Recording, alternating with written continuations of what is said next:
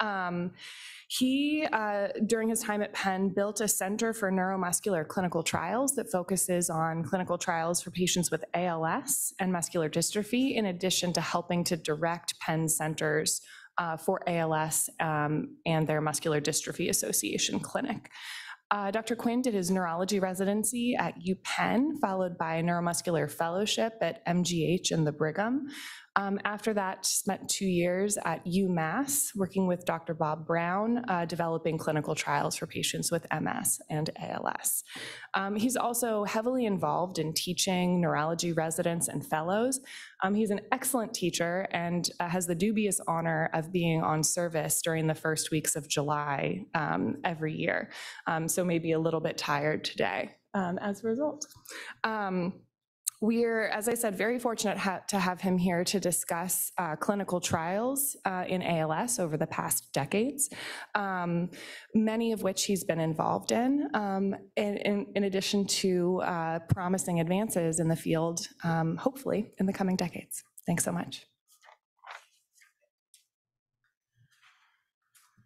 Thank you very much, Kristen. That was really a kind introduction. It's really cool to be able to come here in person. You know, flying to Seattle, I haven't been flying anywhere for talks for quite a while, so it's really cool. I enjoyed dinner last night. Everyone's been super kind and friendly. I have some disclosures. I've highlighted the ones in which I've been on an advisory board. I am involved in most of these trials, so I have conflicts there. My hope is that you'll see I'm skeptical of everything. So Kristen did a really nice introduction.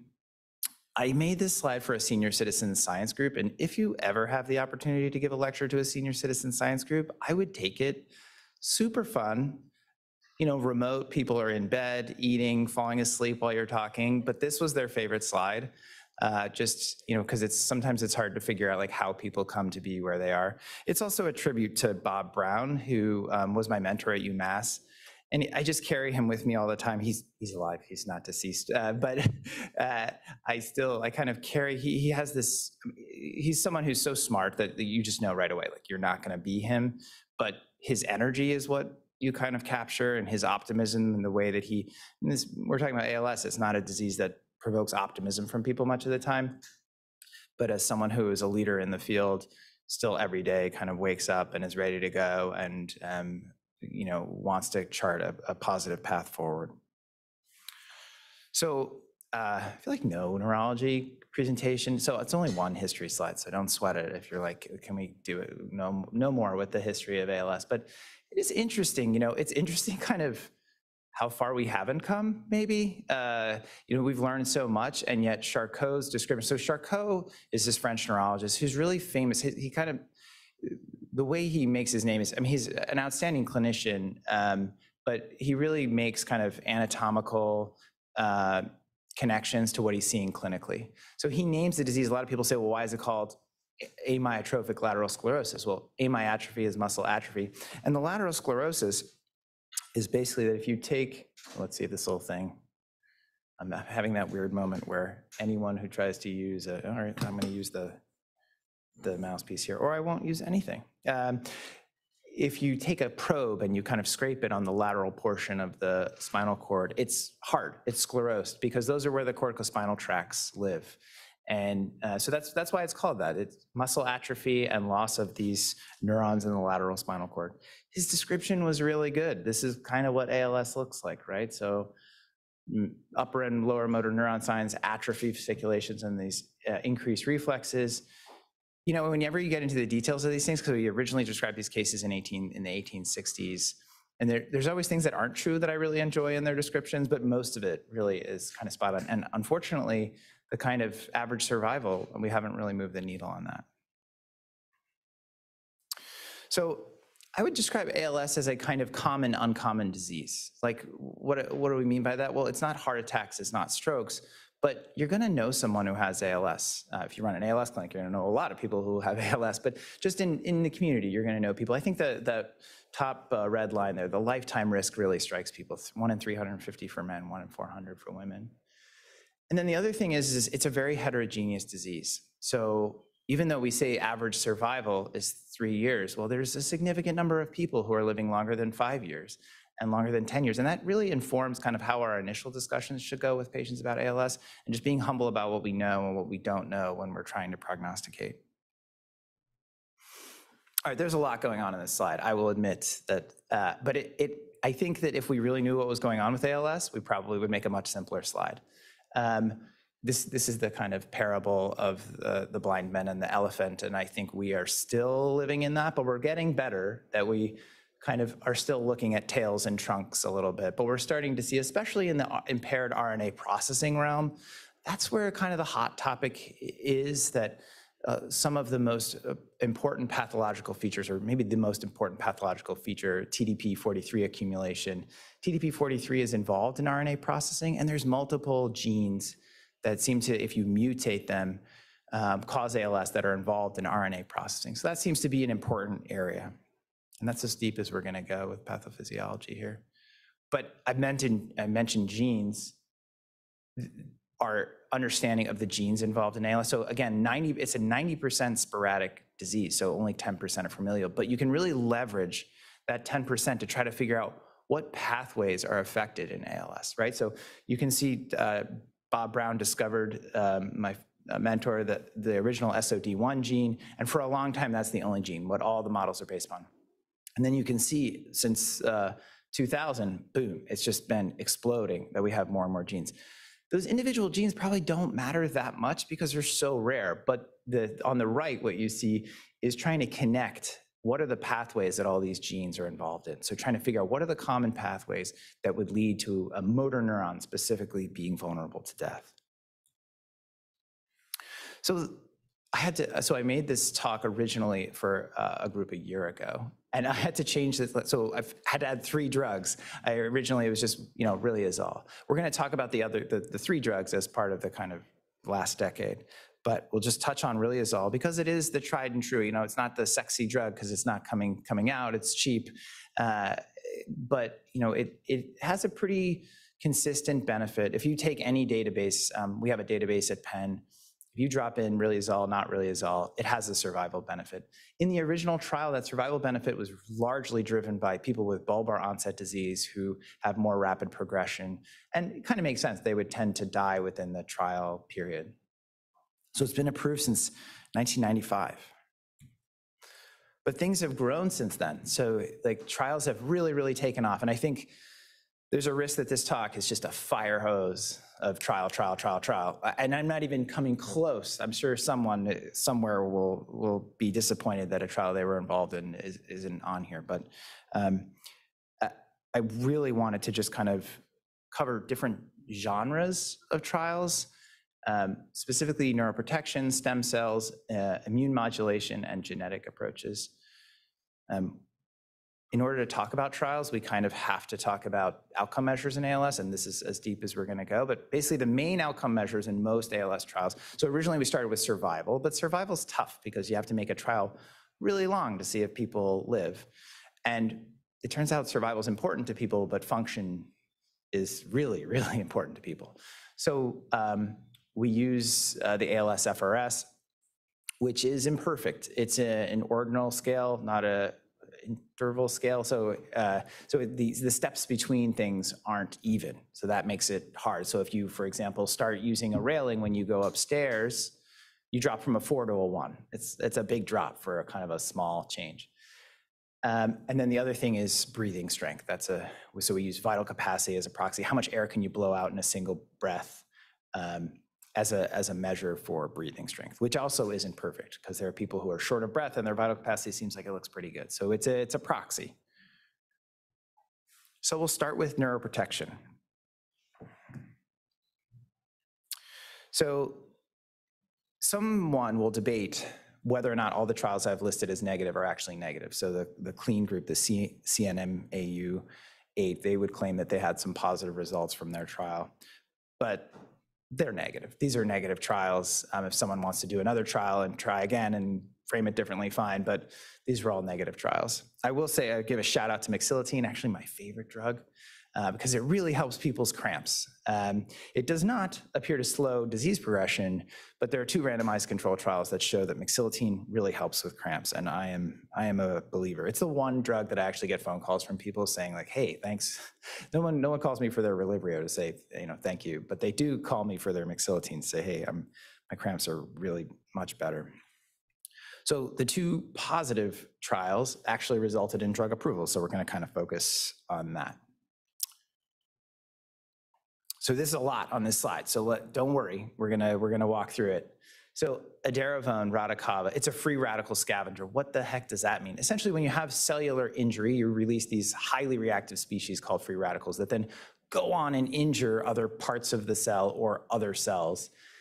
And so you can imagine that in any disease where you're having lots of neuron loss, especially unplanned cell death, you are going to have this injury. This drug was originally researched in stroke in Japan in the 90s, and they kind of dusted it off, cut and paste the stroke protocol, which was 14 days of treatment, and then applied it to ALS patients. And the first trial actually failed. And this is kind of an important sea change in how ALS trials work after this. So in the original trial, it was basically what I would call a normal ALS population, kind of like average ALS, within a few years of having disease, kind of breathing strength that they thought would be good enough to make it through the trial, kind of normal research ALS, which is still better than clinic ALS, right? Still cutting out a significant fraction of people who they would be concerned wouldn't make it through the trial. But they did not see a positive result. I'm going to try one more time to see if I can get this. Oh, there it is. We all saw it for a second there, and then it disappeared. Okay, so that graph in the middle, basically what it's trying to show you is that the definite population, so that's from that trial, the definite ALS population, so people who had lots of disease burden and appeared to be, they thought, maybe it looks like maybe there's an effect there. So they actually did the right thing. It's funny, this drug kind of doesn't always have the best reputation among ALS providers for reasons we can talk about, but they actually did the right thing. They did another trial, and they just focused on that population. Now, so this kind of becomes the standard now. So definite ALS, meaning when we say definite ALS, it's not, I'm sure they have ALS. It's actually based upon how many body regions are affected. So it's actually more like broadly affected ALS and rapidly progressing. And they saw about a 30% difference in the change in that survey of symptoms, the ALS-FRS. Over a 6-month period. They tried to prove that there's a survival benefit using this data. It wasn't totally clear that was true. Uptake of this drug was very limited initially because it was IV. So you had to get a port. And then so combine a small trial in a very select group of people, and then you have to get a port. Very few people are taking this drug. But last year, not because of another trial, but because they proved that the bioavailability was equivalent, they approved the oral form. And that has really driven up how much people take the drug. But I could mention cost on every single slide. This just happens to be a good example of where we can tell we have a comparison of how much the drug costs in the country where it was actually developed and all the R&D, because that's usually the kind of reasoning, right? That it's the research and development, it's paying for the next drug. That's why these drugs are expensive. Well, in Japan, we had Gabe Pilar put together a nice slide, who's a former fellow, years ago that basically shows you could travel to Japan, stay in the nicest hotel, fly first class, and come out tens of thousands of dollars ahead than getting the drug in the US. So cost is a big issue. And then there's been questions about real world. So real world, what do we mean? Just like in clinic, how does this drug actually play out? There's a German study that looks at a bunch of this German motor disease network. And they just pulled all their data together. And they really couldn't see a difference in that ALS-FRS between people who were on drug and who weren't. But then, so keep in mind, this is an MT Pharma sponsored study, the one on the bottom. But using a insurance claims database, they did actually find a significant 6-month difference in the survival between the people who were on drug and people who were not. So kind of back and forth.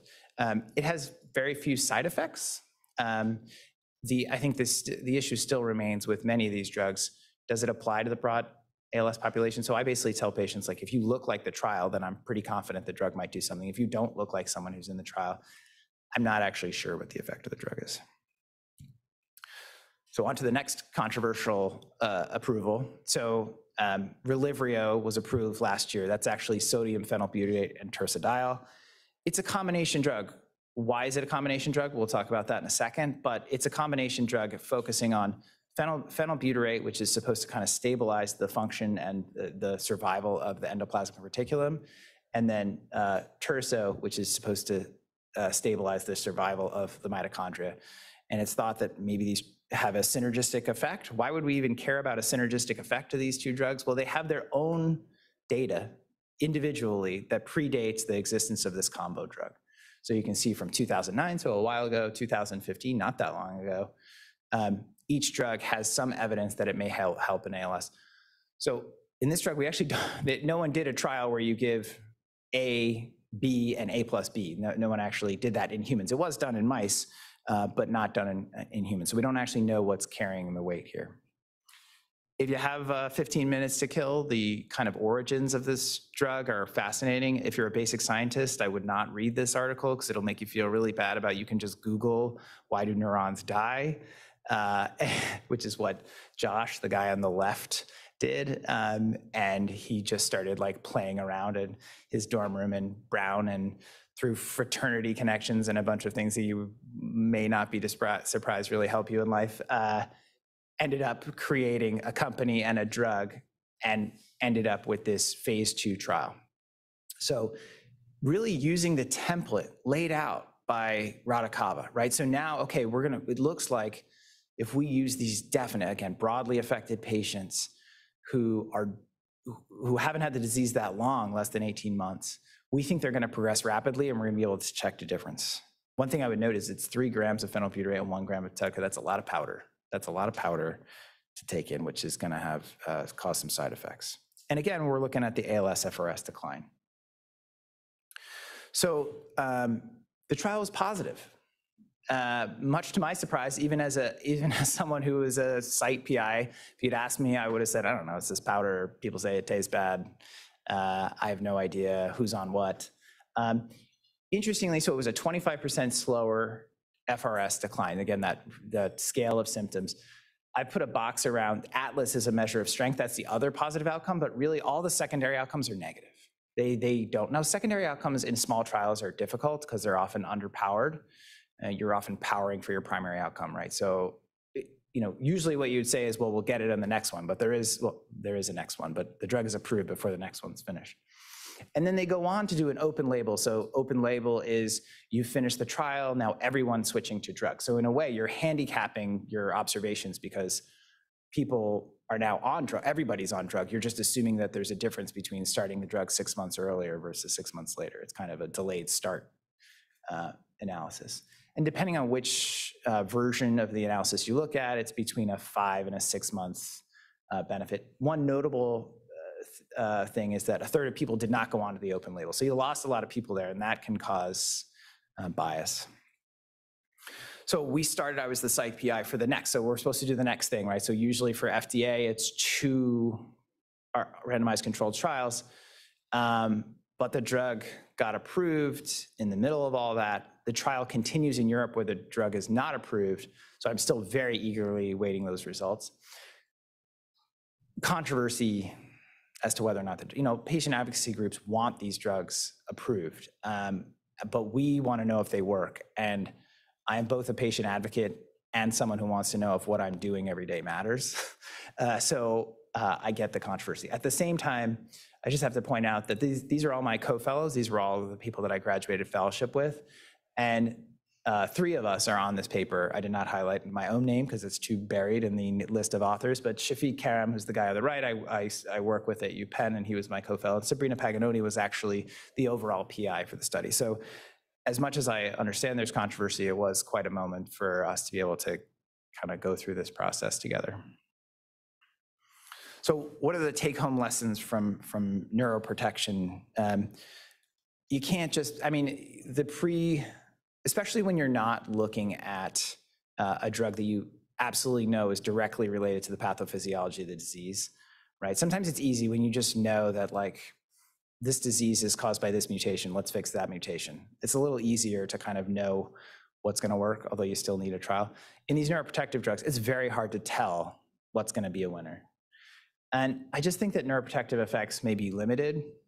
We're kind of experimenting right now with combining them because just naturally that experiment is being run by people being on riluzole, Relyvrio, and Radicava. And trials are different than clinics. So one of the things that's very strange, so we're talking about 20 to 30% effect size in a trial, but we're not seeing that in clinic. I can't feel that. The patient can't feel that. On an individual basis, I have no idea whether or not the drug is working. It's kind of, you're taking it on blind faith, which, let's say you're taking Radicava and you have no side effects, maybe you take it every month and you have no problem.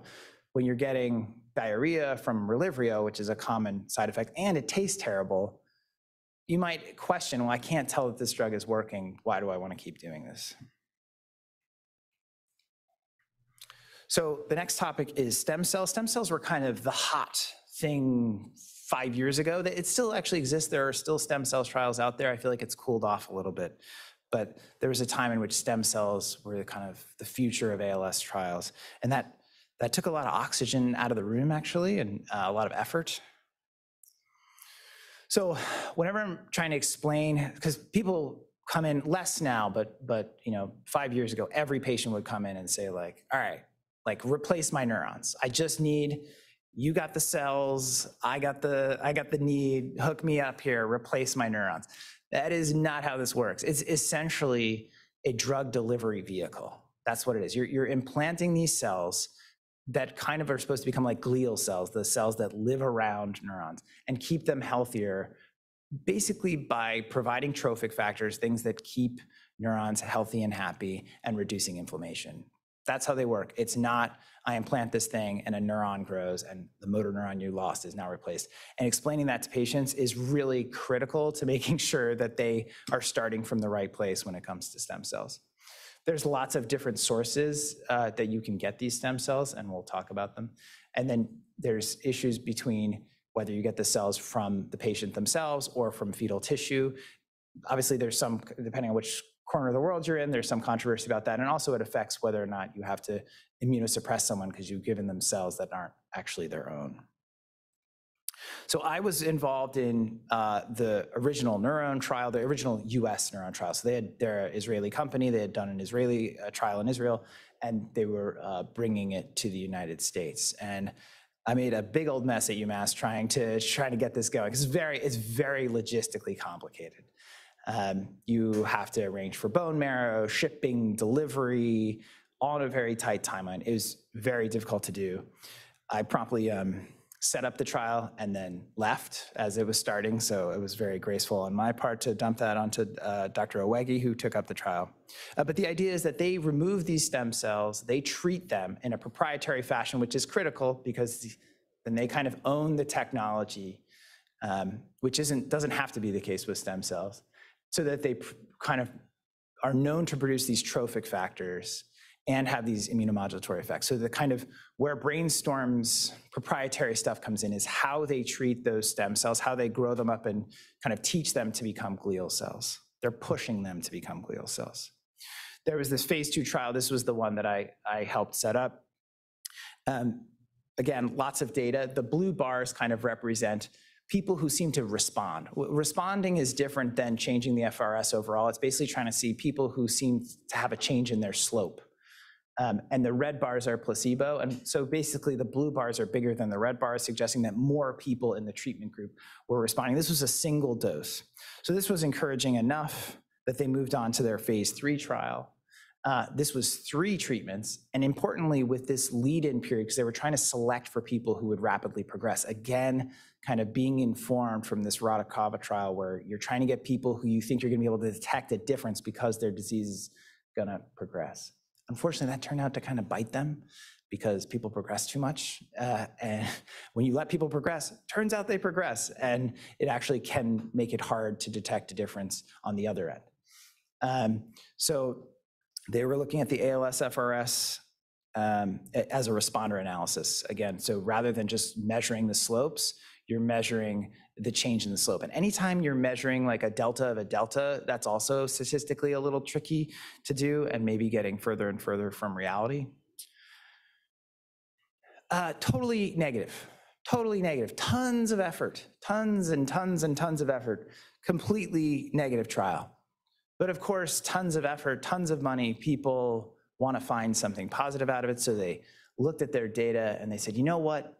If we look at the people whose ALS FRS started at greater than 35, again, because it goes to 48, so you're talking about people who are doing pretty well, we think maybe there's something positive in here. They tried that. The p-value is 0.29 because they don't have enough people who actually represent that group. That doesn't stop them, though. Okay, we're still rolling. This train, they've started a hashtag Neurone works. Like, I understand. I mean, from a patient perspective, I hold no one at fault for trying to get something they think will help them survive. But there's been a lot of effort to kind of undo this negative trial. So they actually published an erratum in which they said, turns out we misanalyzed this data, and actually it's significant, presto changeo. And maybe there was a floor effect that actually these patients were just too sick. And basically, once you get to 0 on a scale, you can't go lower than 0. So they were saying there's too many zeros starting when we're doing the measuring. And then, because we'll talk about Qalsody gets approved based upon neurofilament light chain, then they're analyzing, oh, we had an effect on neurofilament light chain, which, by the way, those error bars cross quite nicely. So maybe you did, maybe you didn't. I think all of this, I'm not such a skeptic that I don't think that they don't need another trial. I think it would be very interesting to do another trial, but we're still trying to push this through. And when you think about how this would revolutionize how clinic works, which we'll talk about in a sec, I don't think that's a good idea. Speaking of other things that may or may not be a good idea, so some people are familiar with compassionate use, right? So compassionate use is being able to get a drug outside of a trial. That's existed for forever. You basically need the permission of the FDA, and usually, you work at a university when you're doing these things, so you get the permission of the Institutional Review Board.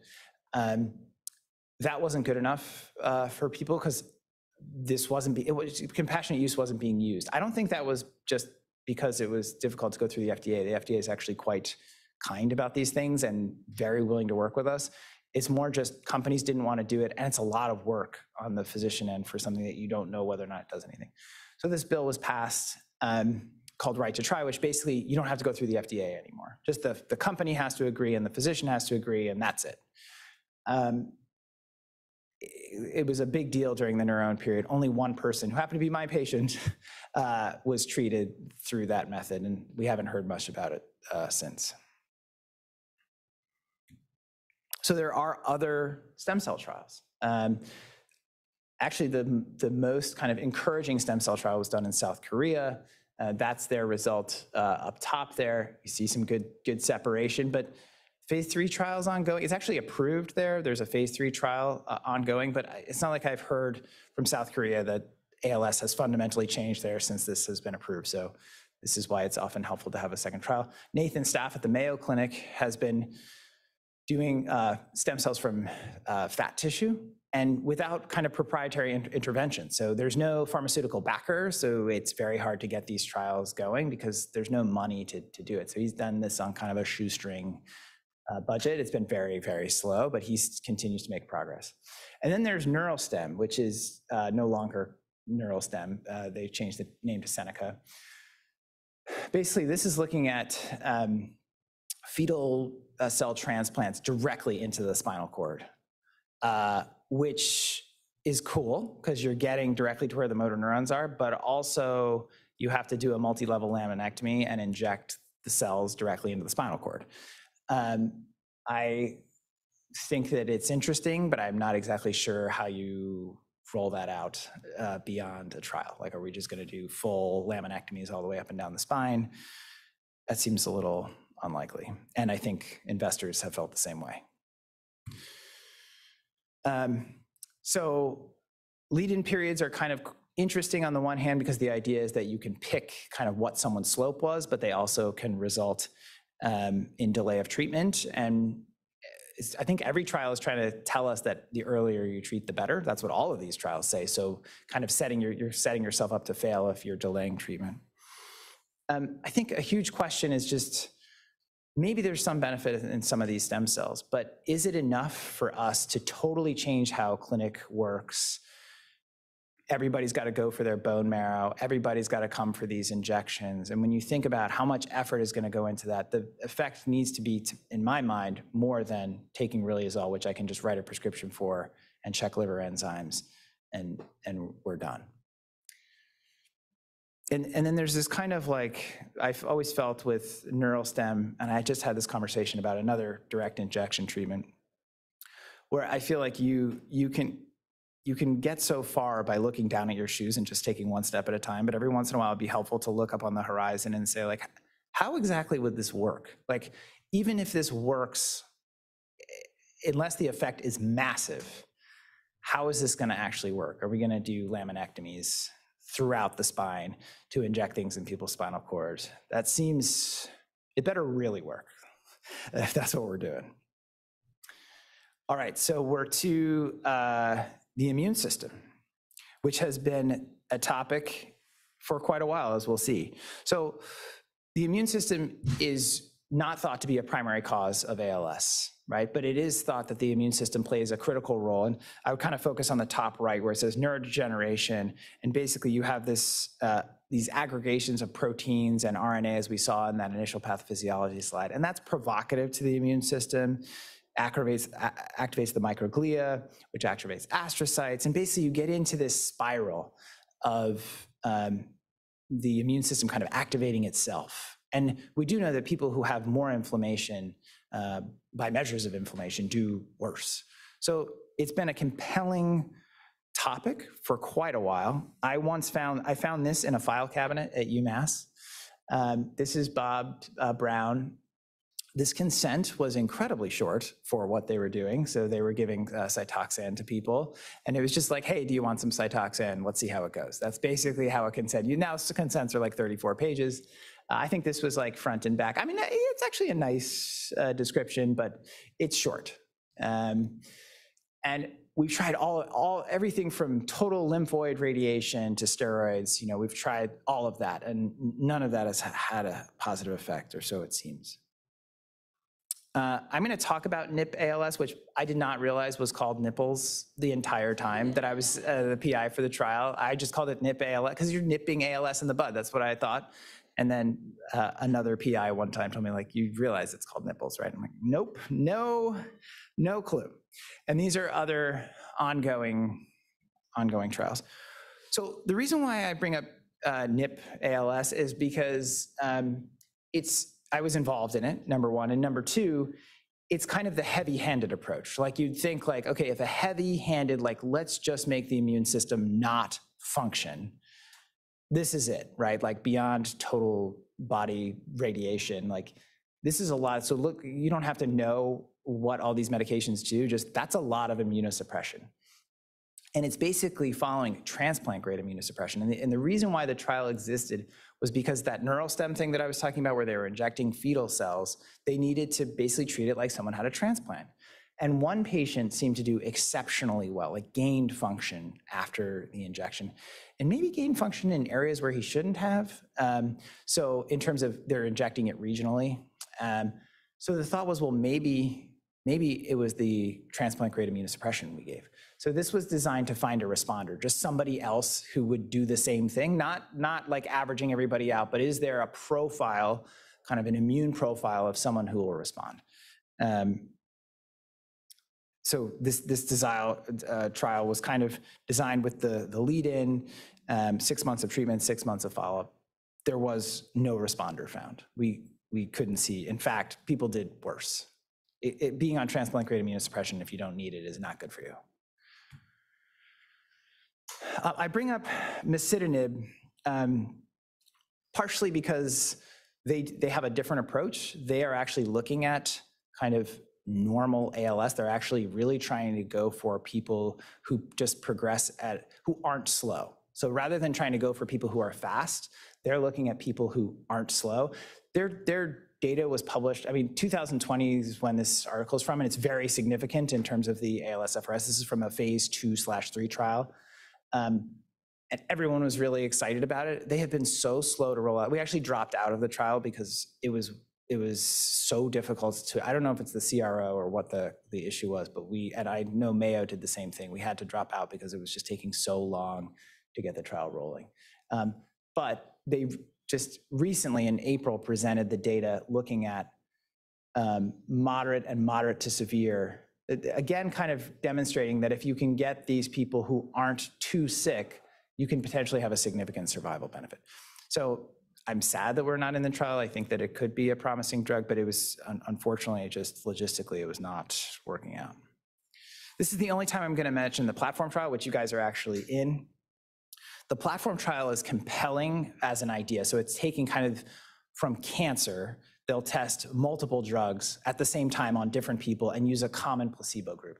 So there are many more. We're up to G, F, hold on, I got it in my F and G at the same, yeah. So there are many more arms than what I'm showing here. All of these trials have been negative. The idea though is that you go into the trial, you first get selected for a regimen, and then you use a shared placebo. So you have very few people on placebo, which is kind of nice. Zilucoplan is an immunomodulatory therapy, and it was negative. The rest of these were negative too. I just exit out here because we're in the immunomodulatory section. So what are the lessons learned from immunomodulation? More is not more. So trying to just suppress the immune system totally doesn't really work. I just wonder if inflammation is too far downstream to have a significant impact. And maybe this is particularly an area, the immune system is so complicated that maybe this is an area where animal models really don't help us that much.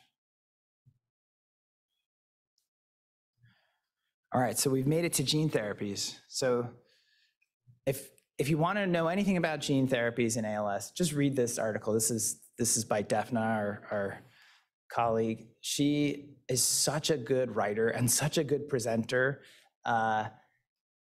Just stop listening to me and read this. So it's a great review of genetic therapies in ALS and kind of all of the different approaches, which are helpful actually if you want to know about gene therapies in general.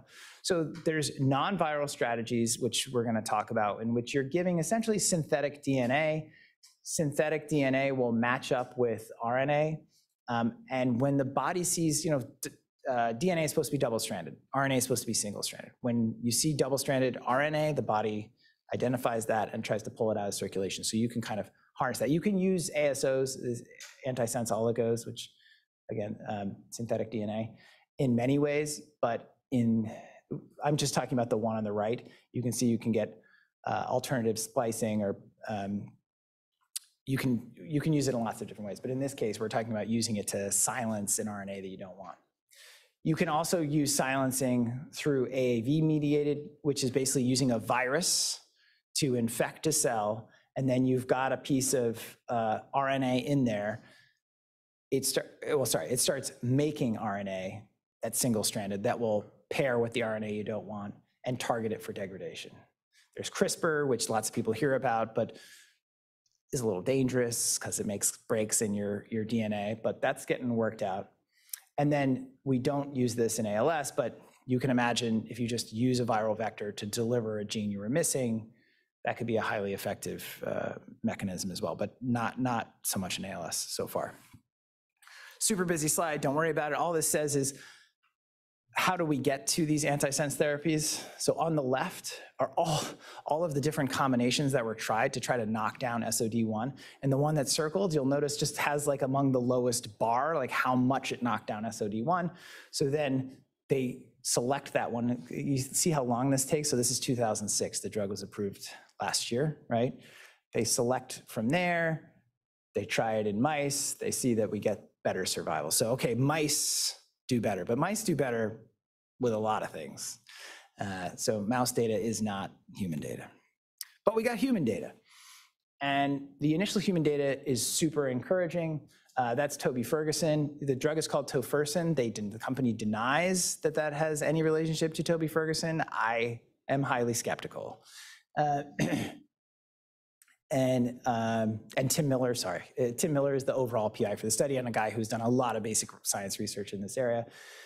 in the original study, they show that they can clearly knock down SOD1, particularly with the higher doses of this drug. So again, this is the ASO form. So we're using a synthetic kind of DNA to pair with RNA that we don't want. In this case, SOD1 is a form of familial ALS, and you have mutated SOD1, and that mutant SOD1 seems to kind of form clusters that you don't want. So you're trying to pull that SOD1 out of circulation. So that's successful. Also, it seems like these are spaghetti graphs, which kind of look like what they are called. But what they look like are kind of like they're going straight across rather than pitching down, which is what you'd expect. So very encouraging. So we have a phase 3 trial, which we were a part of. Basically, you're giving this drug intrathecally. That's a critical element that I've left out to this point. So you give this drug 3 times over 6 weeks, and then monthly thereafter, you're injecting it directly in to the spinal fluid through the lumbar spine. So for example, in this trial, I did the injections. It's just like a lumbar puncture, except for we're putting something in there. So they tried to break it into fast and slow progressing groups using the ALS-FRS. Turns out that's a bad strategy. Learned a lot of lessons through these trials over and over again. And it was a short, I mean, it's a normal length trial. It was 6 months. And they thought, based upon the phase 2 data, this will be a layup, right? This will be easy. There were some safety issues. There's some people, so you're injecting this thing that's not supposed to be in there, and it causes inflammation. And sometimes it causes a lot of inflammation. So there are people who got inflammation of their spinal cord to the point where it affected their function. Some people just had pain. A lot of times you can tell the protein goes high. Sometimes there are white blood cells because we measure the CSF, the spinal fluid, when we take it out. So it's doing something in there. So the VALOR results, I was very excited for. So, you know, I've turned into a person who listens to FDA advisory boards and sits on these calls, anxiously awaiting results. This was a very disappointing day. I mean, I had someone in this trial, we were talking about it last night. Every trialist involved in this was certain the drug works because we all have people who we know are doing, you know, we were talking about with the neurodegenerative drugs, how you can't tell. We all had this feeling that there are just people who are doing too well in this trial. But the results stunk. I mean, they really, really stunk. Like no difference whatsoever. And that was just heartbreaking because it's hard when the whole time you're doing these things, you're like, I just have to kind of trust the data, you know? But when the data doesn't match what you've actually seen, it's really, really difficult. Fortunately, they kept going. And much like in the we talked about with Relivria, where they had this open label extension, basically people have continued. I still have a patient. So I've done, we were talking last night, 38 intrathecal injections for one gentleman. So if you map that out over a monthly period, that means I've been doing it for a long time. It's clear that we get separation. I would point out, though, that even as a homer for this drug, who believes that this drug works, these error bars are crossing all over the place here. So the ALS-FRS, it looks like there's a significant effect, particularly in slow progressing. So the dashed line indicates people who are on placebo. The solid line indicates people on drug. In the ALS-FRS, you want to do better, so you want to be higher. On the SVC, same thing. You want to have more breathing strength, so you want that number to be higher. SOD1 and NFL, you want to drop, so you want those numbers to be lower. Pretty clear that you're having an effect on SOD1 and NFL, although again, error bars are killing you here.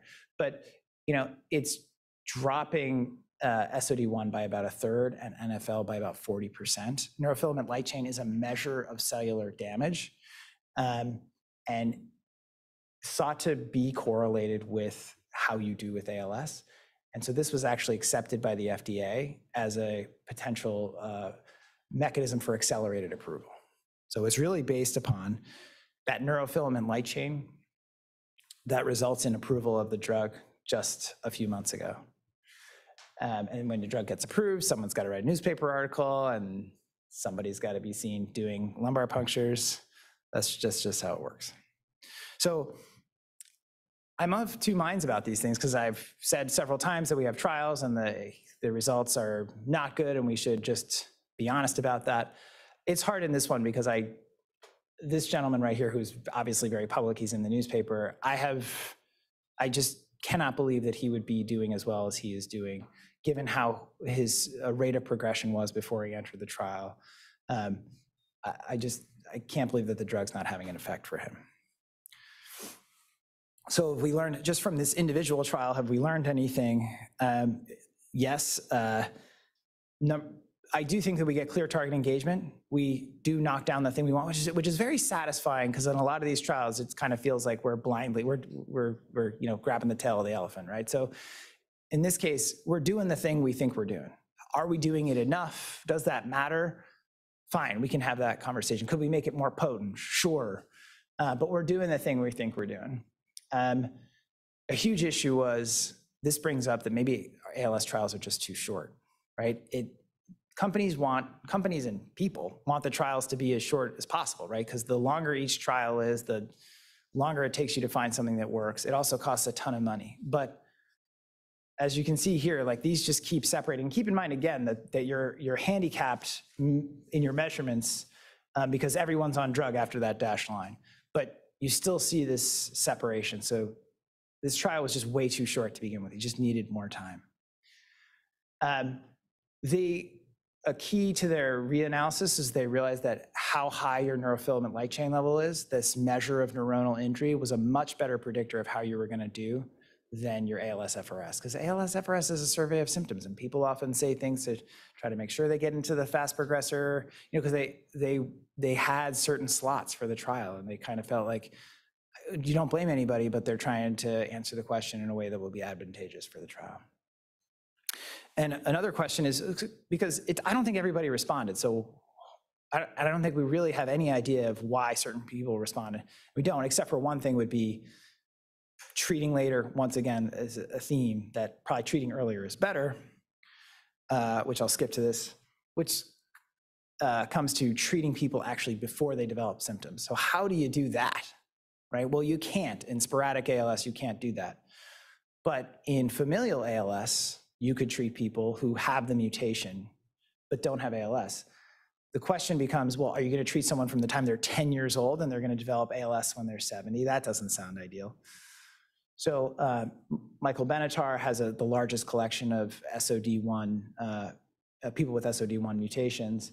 And what he's noted is that there's this inflection in the neurofilament light chain. You can imagine that you're accruing nerve damage before you actually get weak.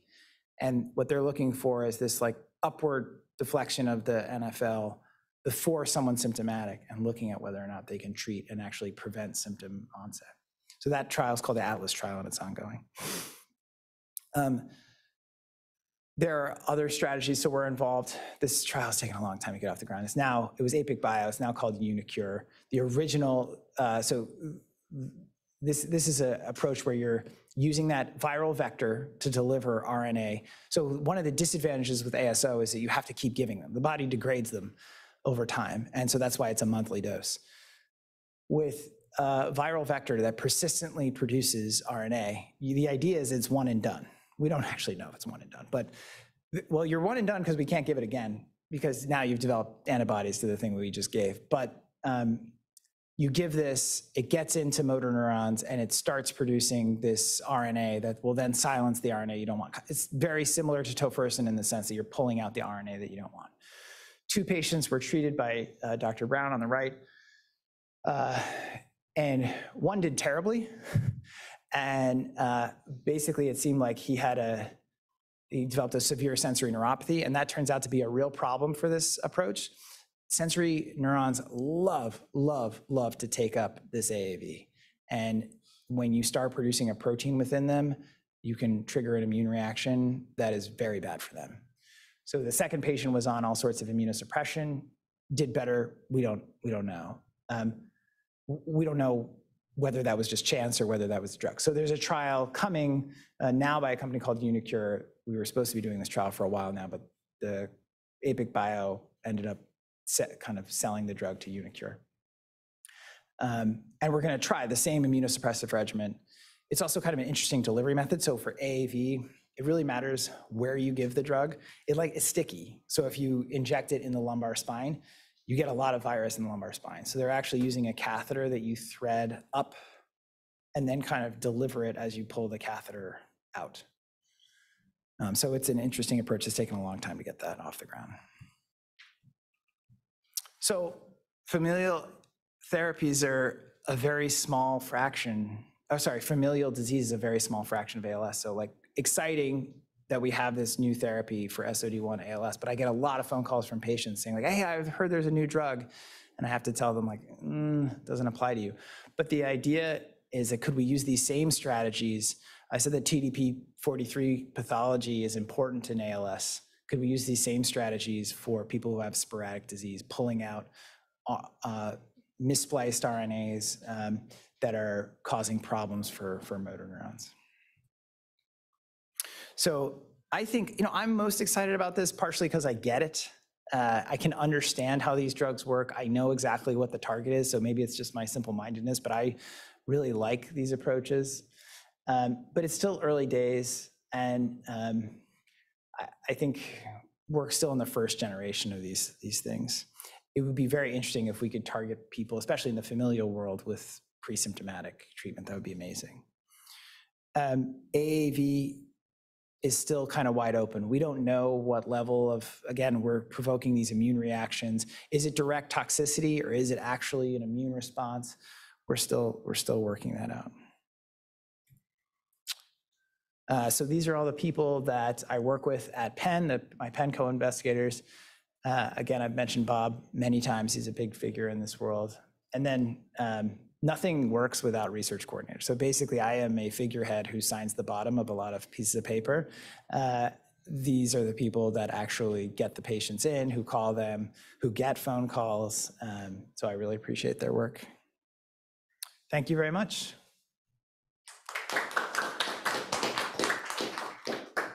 Are we okay time-wise? We're good? Any questions? Are there chat questions somewhere?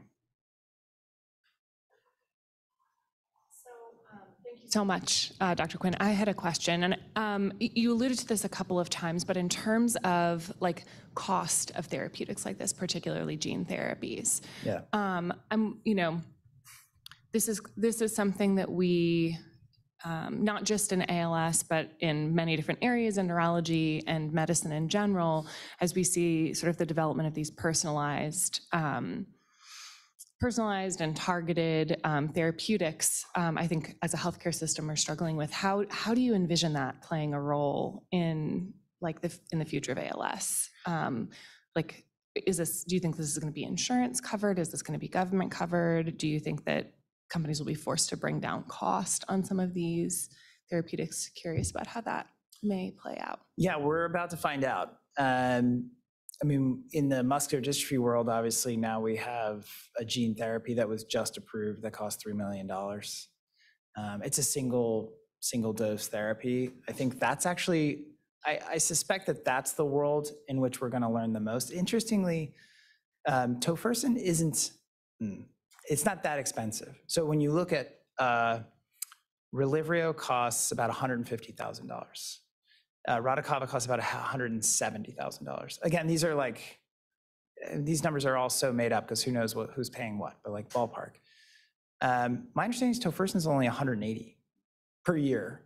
So it's not like they went like astronomically high. It's way cheaper than nusinersen. And I think that may be somewhat of a response to market forces already. It also might just be that they know they're not making any money off this drug anyway. It's such a rare disease. I have had zero conversations with people at Biogen about that topic, but I think they're there to make as much money as they can. And I think we're going to have to say no a whole bunch. What's going to be interesting is what is the effect, the rebound effect, right? So there's we want to charge this, we're not paying it, right? That probably gets resolved at that moment, but what is the effect on, well, we're pulling out of the space because we can't make any money? I don't know. Short answer is I don't know. And I was surprised that Qalsody, tofersen's now kind of commercial name, isn't as expensive as say nusinersen's a few $100,000 for SMA. So I think we're finding this out in real time. The other thing is that insurance companies are just straight up saying they don't, especially these accelerated approvals. So I'm treating a patient tomorrow, assuming my flight goes through. For the first time with commercial drug, insurance company did not pay for it. He had to get free drug.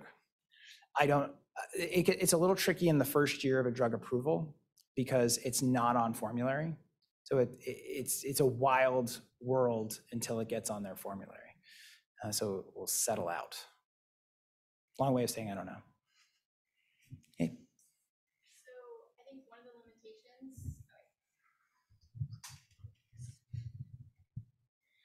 limitations, it seemed like one of the limitations for a lot of the studies were the outcome measures. They're not great, and they just keep using the same ones, which I think we see in a lot of trials, right? If you could, wave a magic wand, what do you think would be better outcome measures? So Christina Fournier at Emory, and I'm on these papers, but I have done very little in relationship to these, has developed something called the ROADS, which is a rash scale. So basically it's a way of evenly distributing function so you don't have these big leaps. I suspect that might be better in clinical trials. But I still wonder if a lot of our failures just our drugs aren't that good. The one that gives me pause is Qalsody tofersen, because I really do feel like that drug works, but maybe it doesn't work for enough people. So yes, so short answer, I'd like to use the ROADS and see if that works better. But I also just wonder if we've got an incredibly heterogeneous disease and drugs that aren't that great, and it's going to be hard to find anything that measures. I do think biomarkers, neurofilament light chain, could turn out to be a really powerful tool. It probably, Cytokinetics is a company that made a drug that enhances muscle function, right? So the idea was, well, it's a nerve problem, but maybe if you could enhance muscle function. Well, I don't think that, even if that drug worked, I don't know that it would drop neurofilament light chain levels, because that's not how it's supposed to work. But if your goal is to preserve neurons, I do kind of wonder if these biomarkers could really give you an impression about what's worthy of a big trial and what you need to say is not going to have any positive effect.